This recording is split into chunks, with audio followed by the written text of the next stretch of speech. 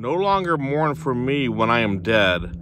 Then you shall hear the surly sullen bell give warning to the world that I am fled from this vile world with vilest worms to dwell.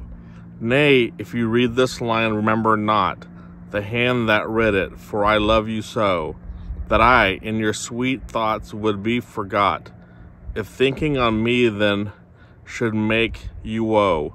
Oh, if I say you look upon this verse, when I perhaps compounded am with clay, do not so much as my poor name rehearse, but let your love even with my life decay, lest the wise world should look into your mourn, and mock you with me after I am gone.